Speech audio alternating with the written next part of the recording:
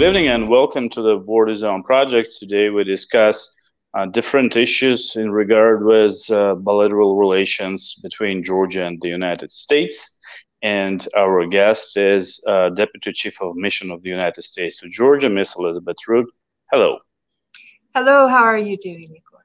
Fine, thanks a lot. And how are you doing in this difficult period? As I know, you spent a few weeks in quarantine. How was it? Well, that's true. I'm fine, and I have not been ill at all. I was in the United States from the last day of February through the first couple of weeks of March, and it was during that time that the epidemic truly began to spread. So when I came back to Georgia, the quarantine requirement was in effect, and I spent 2 weeks at home in self-quarantine, working from home, and enjoying some extra time with my dog, Lucy. Yeah, and the whole period of this quarantine and COVID pandemic in Georgia, how do you see it for you especially? Like, was it tough or was it maybe a bit better than in some other countries? Of course, it's not easy to have restrictions, and we must not underestimate the very great difficulties that the restrictions that were necessary to handle the pandemic have caused for the business community and the society more broadly. It's going to take a long time to recover fully from the economic effects of the pandemic, not only in Georgia, but everywhere. But I would say that the situation in Georgia has been handled very well, and that puts Georgia in a position to be a country in the earlier in the stages of recovery than many. Hopefully. I was going to start this interview with some other topic that we will discuss a few minutes later, but like news and fake news flow dictates its rules. So my first question to you will be, do you personally or your friends and colleagues, Americans in Georgia, work in Lugar lab?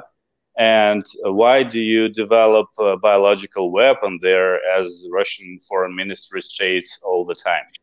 Well, I certainly do not work in the Lugar Center myself, but I'm glad you asked me about it, because in the context of the COVID-19 pandemic, we have noticed an increase in fake news and disinformation about the Lugar Center, which is very unfortunate because anytime there is fake news, it has the potential to cause societal harm. And when there is fake news, disinformation about an important public health facility, then that undermines the ability of public health authorities to deliver an effective response in the case of an infectious disease. So it's important that people know the truth about the Lugar Center and what it really is. The Lugar Center is the home to the Georgian National Centers for Disease Control, and it also houses the U.S. Army Medical Research Directorate, Georgia, which is part of the Walter Reed Army Institute of Research.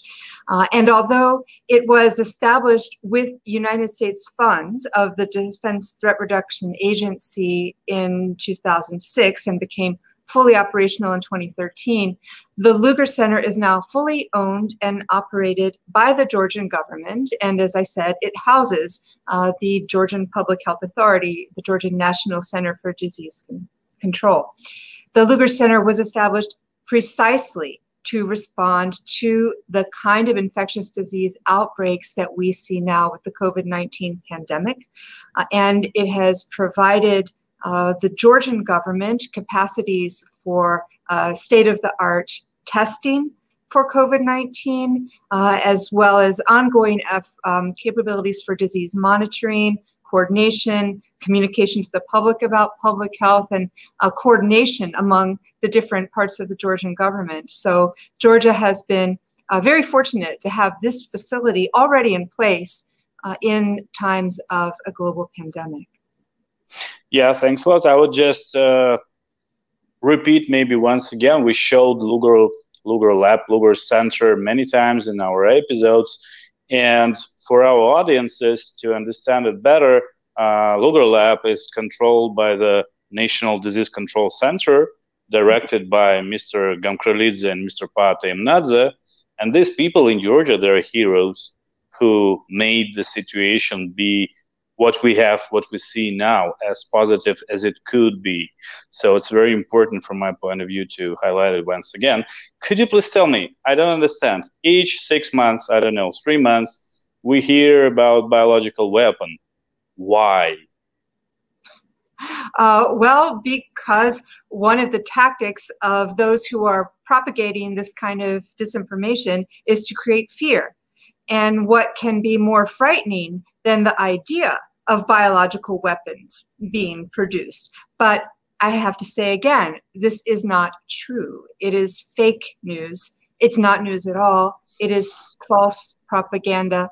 And the only reason that I can suggest to you why we are seeing it now is that those who are propagating this kind of propaganda are seizing an opportunity, a time when people, in fact, are frightened because of a disease, and they're using this opportunity to try to increase that fear, to try to create distrust, mistrust between population and the government, and to try to undermine trust and cooperation among countries that should be working together to fight this global pandemic. Thanks a lot. I think it's clear enough. It should be clear enough. Could you please tell me, continuing this issue, would you say that democratic societies failed to counter the spread of the virus when dictatorships succeeded and did much better in prevention of COVID-19 spread? Well, I would not say it's true that autocratic governments are showing more effective responses. They may have the ability to make command decisions very quickly, but in fact, I'll say first, no country is immune to a global pandemic, and germs, bacteria, and viruses know no borders. So a global pandemic requires a global response. But what we see is that democracies are best positioned to provide an effective public health response, because in a democracy, people are more likely to trust the government, to trust the public health officials, because the people have chosen their leaders in a democratic process. And democratic governments are more responsive to the needs of the people. And because democratic governments are governments that share information with the people that is factual and that is reliable, because they do not have a need to lie to their populations or deceive them.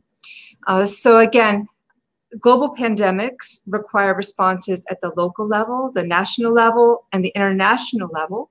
They require cooperation, they require honesty, they require transparency, and these are the very things that democratic governments are best designed, best capable of providing, because transparency, honesty, openness are the things that are the foundation of democratic values.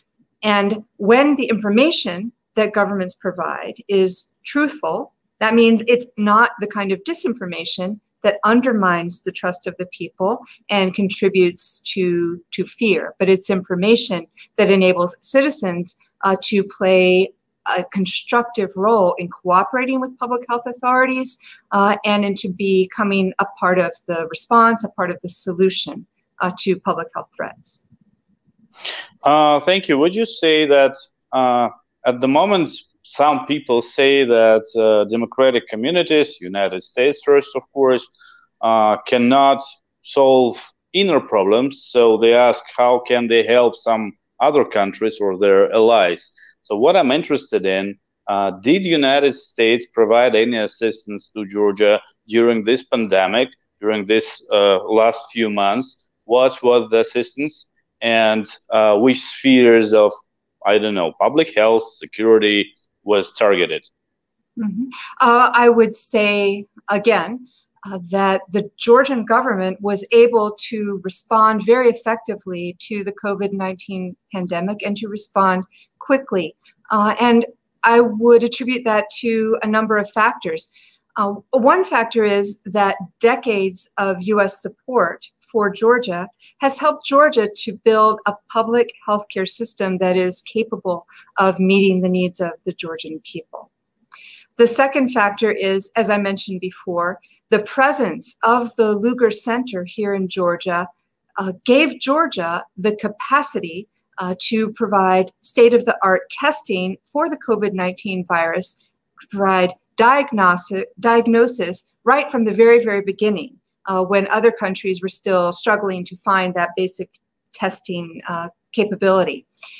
And third, I would say because Georgia has very much developed as a democracy, this is a country where the Georgian people did trust the government and did trust the public health authorities and did cooperate with the things that needed to be done as a society to manage the pandemic, to cooperate with social distancing, to cooperate with the curfews, with the limitations on gatherings. And because they cooperated, Georgia is now in a position where it's able to ease those restrictions and make the first steps toward a resumption of normal life, even though we have to remain vigilant. Now, in terms of United States assistance specifically for the COVID-19 pandemic, we have provided a great deal.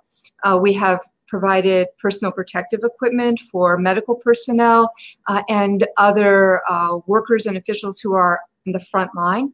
In addition to the testing capacity already present at the Lugar Center, we have provided 4,000 additional gold standard polymerase chain reaction test kits that were developed by the International Atomic Energy Agency with US funding. We have provided technical assistance through our Centers for Disease Control and Prevention that have assisted with tracking, diagnosis, epidemiology, contact tracing, and so forth in the value of $3 million. The U.S. Agency for International Development, USAID, has provided another $2.7 million in new COVID-19 related assistance that has helped in many ways. For example, in providing accurate public health information, in reaching the remote regions, in reaching ethnic minority regions with correct information, in helping civil society to contribute to the response, and in helping to communicate that disease should not be a reason for discrimination against any ethnic group or class of citizen. We also expedited the delivery of 27,000 tons of very high quality American wheat, which is going onto the Georgian market, and the sale of that wheat first provides a needed commodity here in Georgia, but it also will be used, the proceeds of the sales will be used to increase the productivity of the beef and the dairy sector here at a time when that is very much going to be needed. And then finally, I'll say that we are planning to stand by Georgia and provide significant assistance to help with the economic recovery, in addition to the longstanding support that USAID is already providing for a sustainable economic growth and prosperity. That's really a lot, I believe. Yes, very good. And could you please tell me, I saw some statements of the embassy during this pandemic, when all of these measures took place. We saw unending process on Georgian occupation lines, where a new wave of borderization took place and taking place at the moment. What is the position of the embassy in this regard? And do the embassy have any kind of cooperation with Georgian authorities in this regard? Well, let me first reassert the United States' unwavering, enduring commitment to Georgia's sovereignty and its territorial integrity within its internationally recognized borders. And repeat again, our call for the Russian Federation to fulfill its obligations under the 2008 ceasefire agreement to withdraw its forces to pre-conflict positions to renounce its recognition of the Abkhazia and South Ossetia territories as so-called independent states, and to allow humanitarian access, which is so badly needed now, to those very regions. We have watched with great concern the process of so-called borderization, the erection of barriers and other forms of obstacles along the administrative boundary lines to restrict freedom of movement of Georgian citizens on either side of the boundary line. And unfortunately, it does appear that there has been an increase in this activity precisely during the time of the COVID-19 pandemic, precisely when all actors, all parties should be doing everything possible to reduce tensions so that we can all focus on protecting the health of the populations wherever they are. And yes, the United States is always in close contact with our partners in the Georgian government about the situation.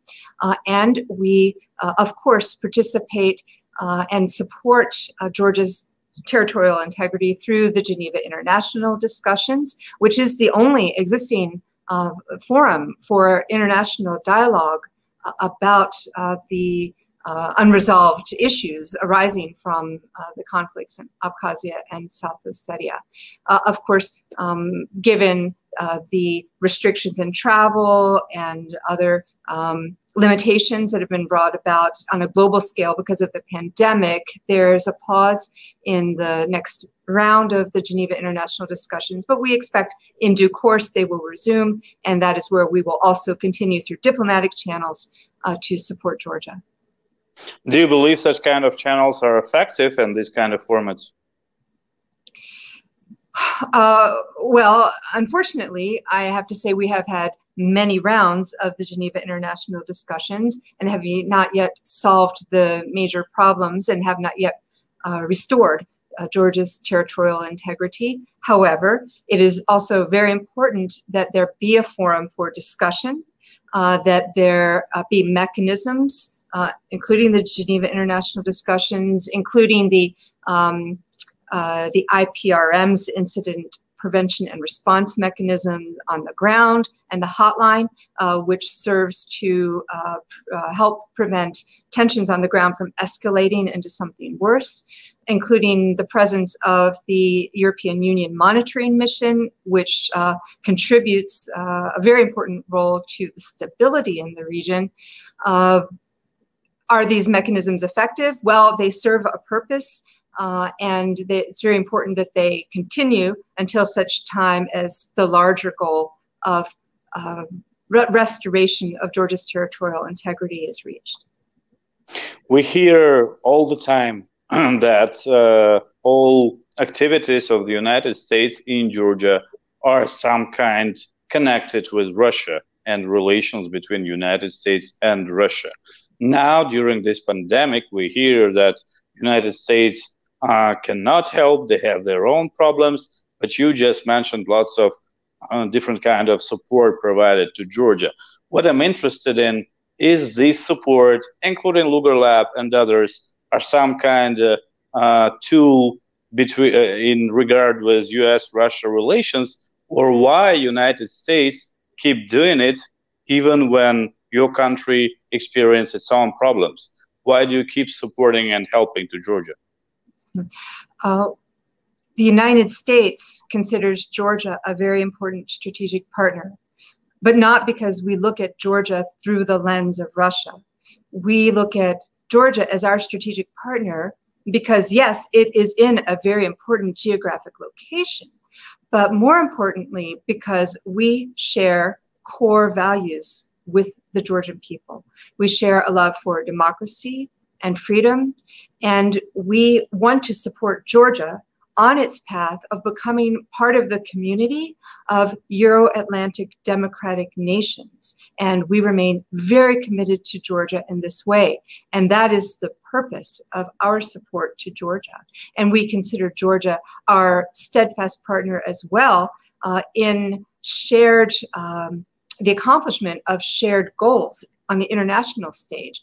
That is why, for example, we attach such great value and appreciate so deeply the sacrifices of Georgian soldiers over many years, shoulder by shoulder with American and NATO forces in the Resolute Support Mission in Afghanistan, in Iraq, and peacekeeping missions in Kosovo before that. Georgia is a very important partner despite its small size, and we remain deeply committed to our relationship. You just mentioned the NATO training, and of course I cannot ask about whether these kind of trainings and relations in military sphere between Georgia and the United States are targeted against Russia again. No, we have various forms of military security cooperation with Georgia that have been going on for many years.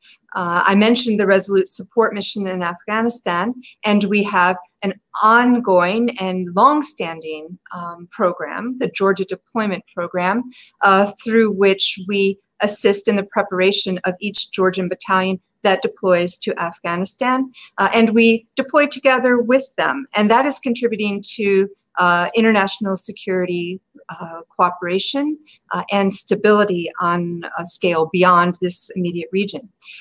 We also have security cooperation aimed at strengthening Georgia's ability to contribute to countering global threats, such as the proliferation of weapons of mass destruction or items that could be used to create weapons of mass destruction, to help Georgia interdict narcotics and other forms of contraband at its maritime borders and at its land borders, to help Georgia respond to global threats such as human trafficking, trafficking in persons. These are all the kinds of things that require Georgia to have communication capability and high level of interoperability with NATO and allied and partner forces that operate in this larger region. We have a more recent program with Georgia called the Georgia Defense Readiness Program. It started in 2018, and that is helping Georgian battalions, the Georgian Defense Force battalions, train and prepare for territorial defense, and that is intended to enhance Georgia's ability for its armed forces to also carry out their core mission of defending Georgia as well from any external threats. So could you please just tell me whether Georgia is a reliable partner for the United States in the region, because we hear lots of different kind of information in regard with polls, opinions, and propaganda as well.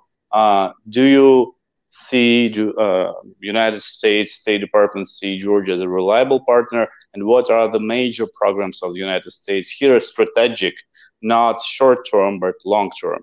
Mm-hmm. Yes, the United States considers Georgia a reliable partner. That's why I call Georgia our strategic partner in this region. Again, it is a partnership that's rooted in shared values, including democracy. Now, our long-term goals in Georgia, in terms of both our diplomacy and our assistance, are aimed at Georgia's sustainable economic growth and prosperity, its democratic development and ability to provide services to its people, and to its ability to secure its own borders and contribute to international security.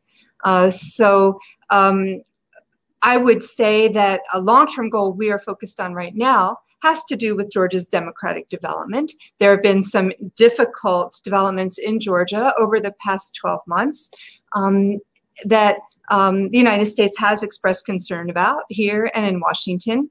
But I can say that we are going to continue to stand by our Georgian partners to help in the conduct of free and fair elections, to support the ongoing process of electoral reforms that will help ensure even more clean and fair elections in the future, and to increase an environment of political pluralism in Georgia, and to assist Georgia in, as I mentioned before, overcoming the economic consequences of the COVID-19 pandemic through support to the agricultural sector, to support to small and medium enterprises, in support to economic empowerment of vulnerable populations, the economic empowerment of women, the economic development and creation of jobs for communities living in vulnerable areas, such as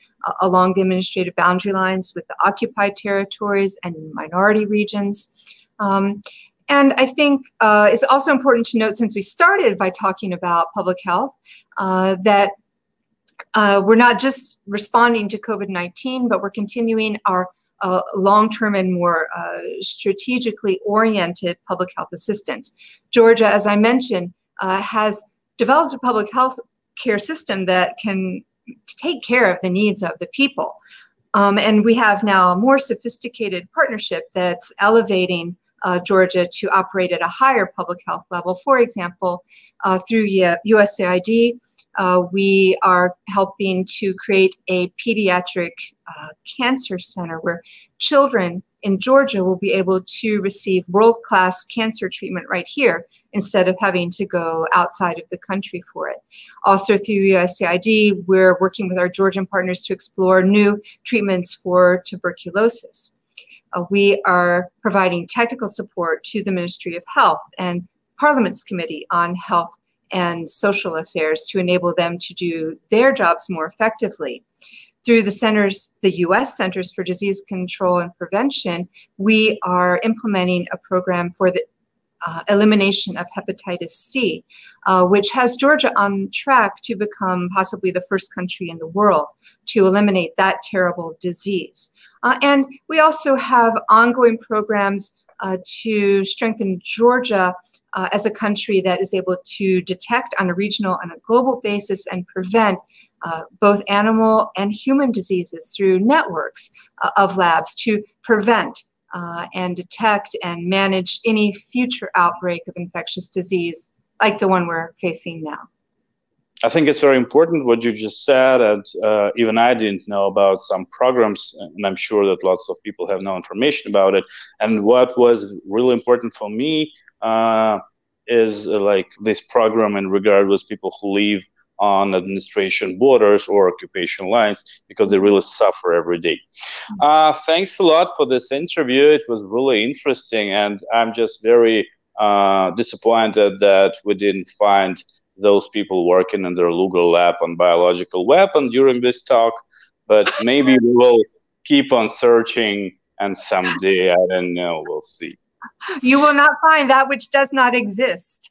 That is my big problem, because I visited Lugar Lab I don't know how many times, and I was like, I hope that you maybe will say that I work there, I do this, but you didn't. I visited it myself and seen for myself what happens there, and I can assure you and all of your listeners and viewers that there is nothing to fear. In fact, we should all be grateful that the Lugar Center was here for us to help manage this pandemic and keep everyone safe. That's the fact, and once again, thanks a lot to Mr. Pate Nadza and Georgian Center for Disease Control. They did a great job. Absolutely, they did. They are truly heroes of our time. Thanks a lot. Thank you. Thank you.